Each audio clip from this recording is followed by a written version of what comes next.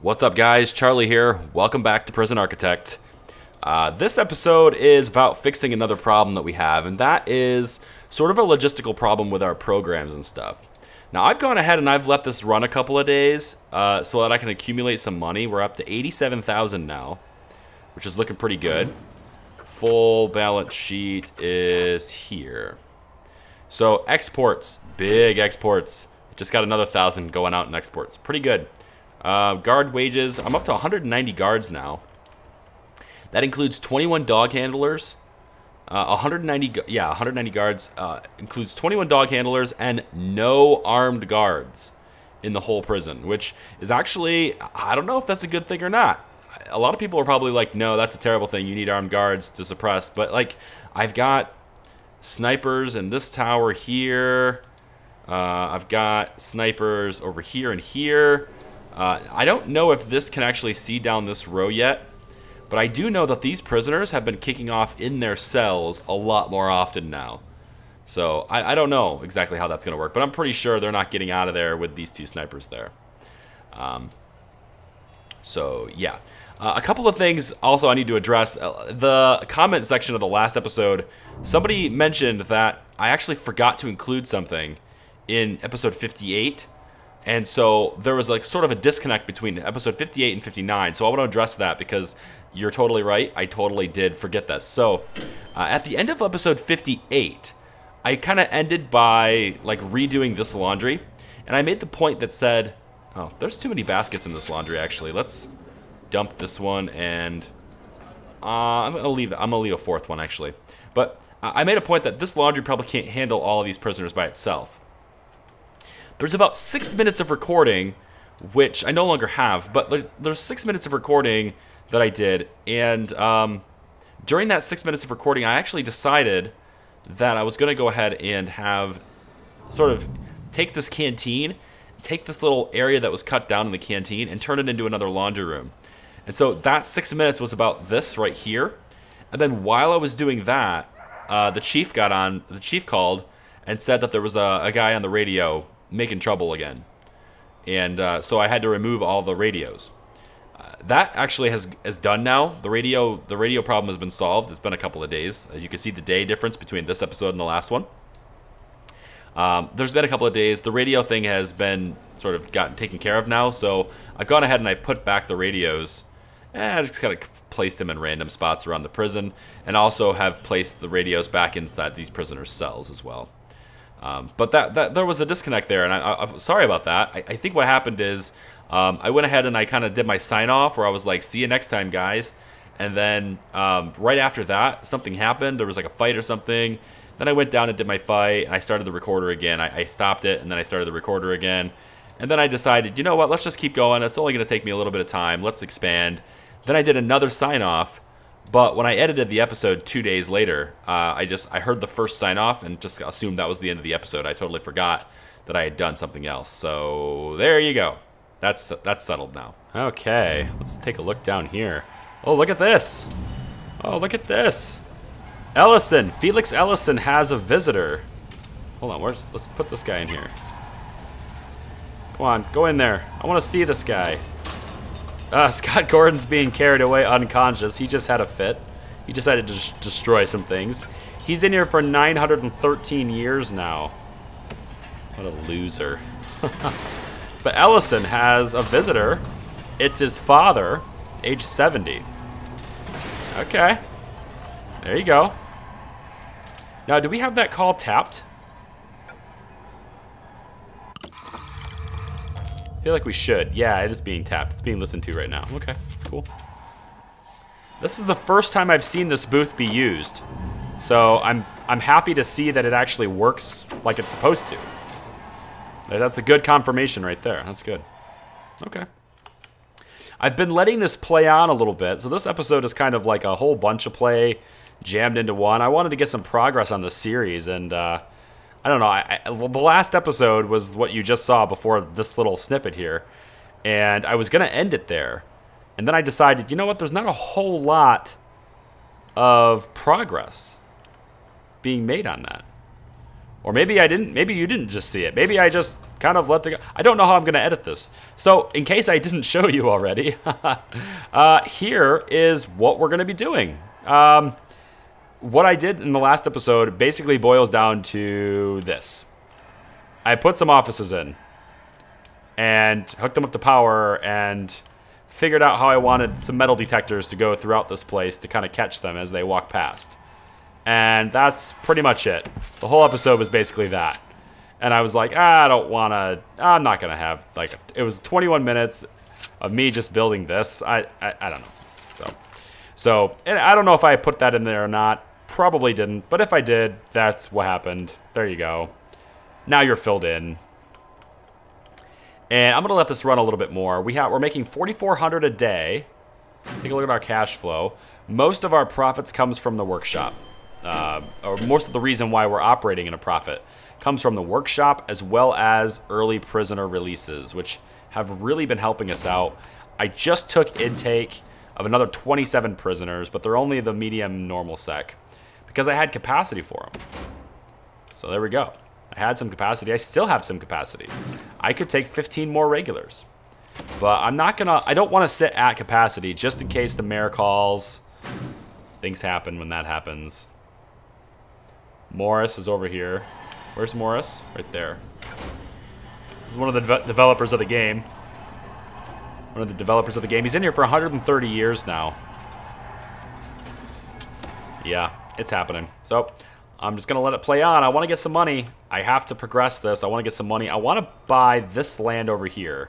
But this land costs 80 grand, and I don't want to go into debt just to buy land, because that has absolutely no immediate returns at all. In fact, I'm probably going to have to spend $1 million over here just to start making it profitable. So I do want to get a bunch of money, and I'm going to let it just kind of play on for a while until I can make that happen. So that's going to be the way it is. All right, so much money. Look at all the money. 102,000 now. We're still building it up. It's been a couple of days. This is a really big gap here. Kind of thinking maybe we build. This is brick. Yeah, I'll put another brick one here. Why not? Kind of thinking maybe we build like, I don't know, something like this. Maybe like this. Oh, actually, we need to build the foundation, so how about we do that? And then we put like a door. Put a door maybe here. Just to build another cell, you know? Look at all that money. Early prisoner releases. So good. So good. I'm just letting it run. We have some pretty good security happening here. I mean, people are doing pretty well, so not worried about it much. Okay, so this cell here, I'm going to slow it down, I guess. This cell here, let's put a bed here. Actually, let's limit the range on the utilities. So put the bed on this side. Put the shower here. Put the toilet over here. For some reason, my middle click button isn't working right now. I can't drag. I can't flip things. It's kind of getting weird on me. Let's probably because I've been messing with my mouse for Skyrim, and now it doesn't work the same. It's thinking it's Z or something probably. That should work there. Now let's go. Yeah. So this pipe is going through here.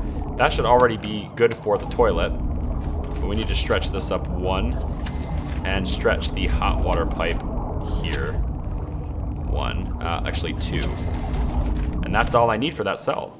So let's get that prioritized, and then we'll turn that into a cell. And we'll have it be a cell for maximum sec. Cool. A lot of false flags on the tunnels. That's what I'm trying to say. A lot of false flags on the tunnels. We have had a pretty good battle for control of this yard. Looks like green's got it now. I'm losing my voice again. This keeps going back and forth between green and red. But red, like, outnumbers green. Not by much anymore. Green is catching up. They're starting to sort of ramp up their recruiting efforts. Blue's kind of chiming in too, but a lot of Blue's new members are in normal security. They've been taken in from intake. It would make sense, taken in from intake. A lot of Blue's new guys were intake, and a lot of Green's came from like within. Came from within people who are already here. Because I haven't done any intake for maximum yet. I haven't done anything for maximum. Just been taking in normal and minimum. And so a lot of Blue's guys are minimum. I'm kind of thinking if Blue wants to have a good presence and make some money, they could get like Green right here, for example. Oh, this guy's released. I was trying to figure out why Green had a lieutenant in here, but if Green can get, or Blue can get a lieutenant in normal sec, that would be really helpful for them. Because then they can get organized and they can start taking away, they can start taking common rooms and the yard and things like that. Start charging money for the gang.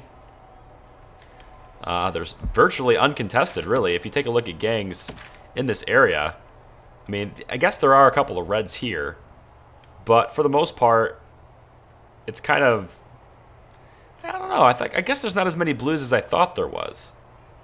Oh, but look at this. I just realized. I don't know why. I looked at him and then I just realized it. He's released. This is Green's lieutenant. Green's lieutenant is out. 97% grading. He's going to be back, though. He's going to be back. But, I mean, what does that leave for Green now, then? Green has their gang leader here. They own this. And that's it. So it's like Green leader's last job, last effort was taking that right there. And he's going to lose it. I mean, without the leader, they're not going to really contend it. So these guys are just going to evict them and be good with it. But I don't know what's going to happen with Green. Their leader's right here. And he's going this way for being released. That's kind of weird. Oh, and he's going to work his way around this way. Yeah, that's weird. That's pretty strange, but I'm all right with that. You can take a long walk on the outside if you want. Totally fine with that. Sean Herford. He'll be back. He will be back. I gotta say, I'm really interested to see how viable of a gang Green will be now that their lieutenant is out of the prison. I mean, what does that do for them? We got Duncan Creaser kind of hanging out in the middle of this here. Fred is just overpowered, which I guess is the way it goes. I don't know. That's just the way it turned out. We're trying to evict Green here. They got everyone in here, but they just don't have enough to hold it. I got too many guards in this place. They don't have enough to hold it. So they're gonna lose it.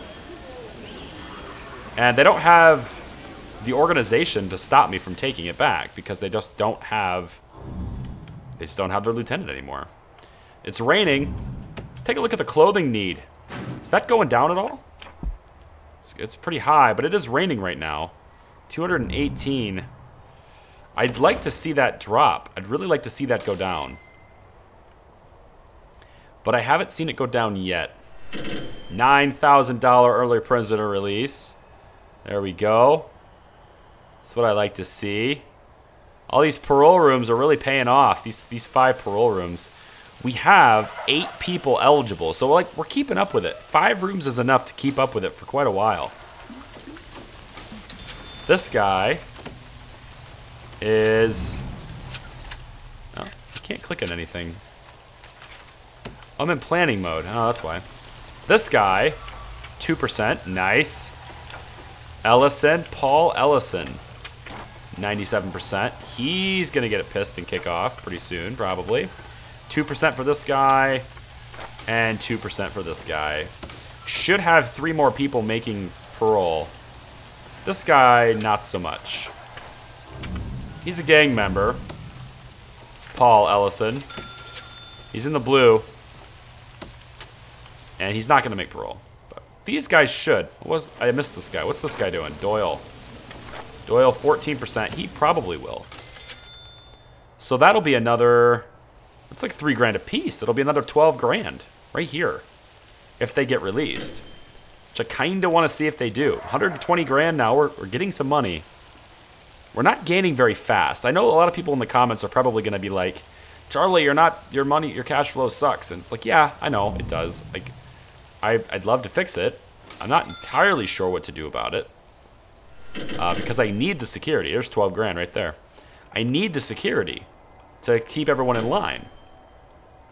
But if you take a look, I mean, if we look at needs, the needs are going to be high right now. The clothing needs going to be high because it's raining. I want to see what this need is when it's not raining. Can we get it down to like this area? That's what I want to see. But like when it's raining, it's always going to be that way. So we'll keep an eye on, see if we can get it done. Drugs is a big problem. And the people who are, like, there's quite a few people still addicted to drugs. Can we do anything about that? Programs. Let's see. Pharmacological treatment of drug addiction. I've got 3 programs going. 2 of them are going on right now. I just don't know how well they're being reformed, you know? Like, his success chance is really small. You know? This guy. Success chance is really small. I think that's just the way it is with drug addiction. You know, they just got to keep coming back. And if I can remove the drugs from the prison, if I can really ramp up and get that going, I need to do a shakedown. I haven't done a shakedown since, I think, day 82, 83 maybe. It's been a while. It's been almost a week, so that's probably a really bad thing. But yeah, we're doing a pretty good job taking care of the snitches, ex-law enforcement, all that stuff. They're hanging out up here now. That's good. They don't really have that good of a schedule. I'd like to see about getting them, maybe getting them access to the laundry so they can do some laundry of their own. And maybe, I don't want them in the general population over here though. So that's the only hard part. I kind of think I need to get this area going. I kind of think I do. We will see. I have other people also wants me to get to death row.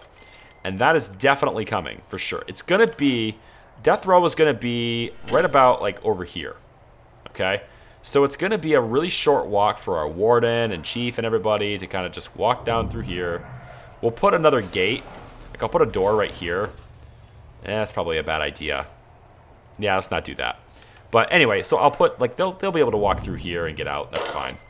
But we'll have it over here. This will be a big wall. And we'll have another wall that extends out that way. I have a lot of money. I probably should be building walls, but just don't. Yeah, Scott Gordon's kicking off again. Look at this.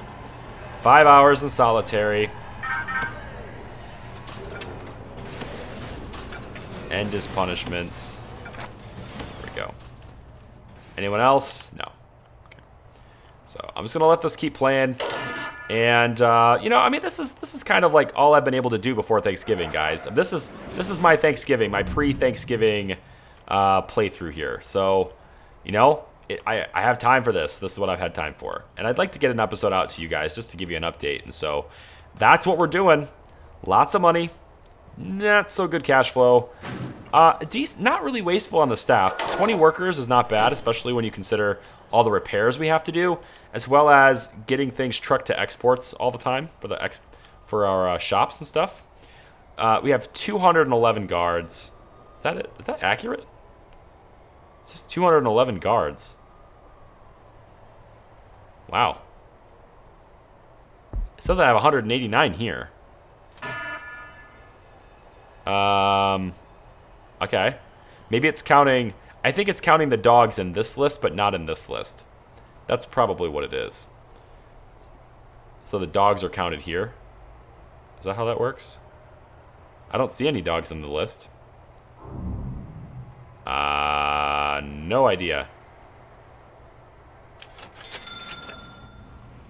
Yeah, these are all dog guys. Okay. And I've actually gotten rid of a few dogs lately because they were just a little expensive and they're not really... They weren't helping me as much as they could have been and whatever, so... I just noticed there was a lot of them hanging out in the dog kennels a lot, like these guys are. They're just hanging out, which is okay when their dogs are resting, but I had a few where their dogs were not resting, so... Now I've gotten rid of a few dogs. I think we're a little bit more efficient. Maybe not effective. Maybe not as effective, but efficient. I also fired a couple of cooks because I think we had a little bit too many. And then I also fired a few janitors because I noticed they're just hanging out in storage, like a lot of them, all the time, just hanging out in storage. So I've been like firing janitors every now and once in a while. A couple of gardeners I think probably can go. Doctors, I'm not sure I need this many doctors either. Let's get rid of one doctor. Okay. So I'm just making things more efficient so I can make some more money because I really need to make more money. 143,000 now. We're finally getting around to doing a shakedown. And look at all this stuff. Look at all the stuff I've been neglecting. Uh-oh. Uh-oh. Let's go slow here. The board has decided to experiment with a number of cost-saving measures across our facilities. Your prison is being included. Great. We need you to reduce the meal quantity and meal variation policies in your prison to low, so we can see what effect this has on overall budgets. Crap. Okay. Well,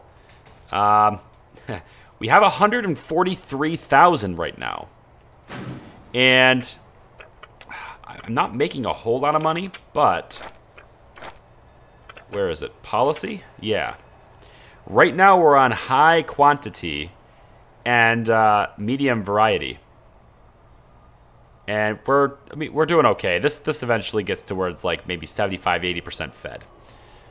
So if I turn this to low, that goes from $18 per prisoner per day to $2 per prisoner per day. Yeah, it also probably causes a really bad deal, but okay. So I need to do that for 94 hours. Oh joy. I'm sure that will make all the prisoners super happy. Random events. 22, 15, 13. I still don't see a lieutenant on Green's side. They haven't gotten another one. I think the lieutenant has to be recruited directly by the leader. And since the leader's here, I don't think he can actually recruit him. Not sure how that's going to work. Look at it. We've eliminated the weapon supply, eliminated the tool supply, virtually taken apart the luxuries and narcotic supply. We've removed everything from the prison. Like, good luck getting what you want. Scott Gordon is in trouble again. Lockdown permanent. 913 years still. He goes probably 2 incidents per day. Gareth Henderson does about 1 per day, and Felix does about 1 per day. Felix just tends to destroy his room, though. Henderson and Gordon try to kill and escape, but Felix just tends to destroy things in his room. I guess that's just his own way of rebelling, but yeah, it is what it is. That's pretty good. I think we can free up our guards now. Got 25 available, 24 available. Kind of starting to get things searched out. There's only a few things left. This cell is being searched right now. And I'm going to let it finish. Why not? It's only 10 things left to search, right? You can search those 10 things, right? Where are those 10 things at? Over here? I don't know.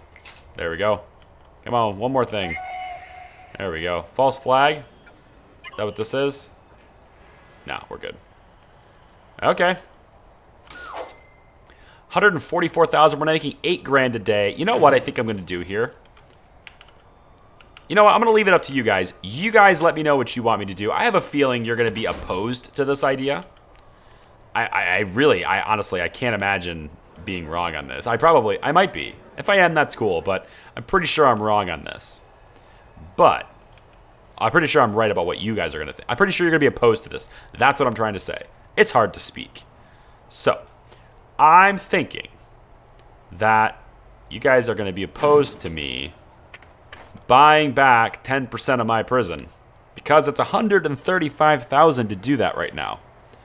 And if I wait, it's just going to get more expensive as I expand. But if I do it now, then I can't expand for a while. I mean, I could just let it play on and get more money, but I think, and you guys probably don't care about this. You guys probably want me to go over here and buy this plot of land. Am I right? I'm thinking I'm right. But I'm gonna let you guys decide. What do you want? What do you think I should do? Now, what do you want me to do? What do you think I should do? Leave me your thoughts. Comments down below. That's gonna do it for this episode. 144,000 in the bank.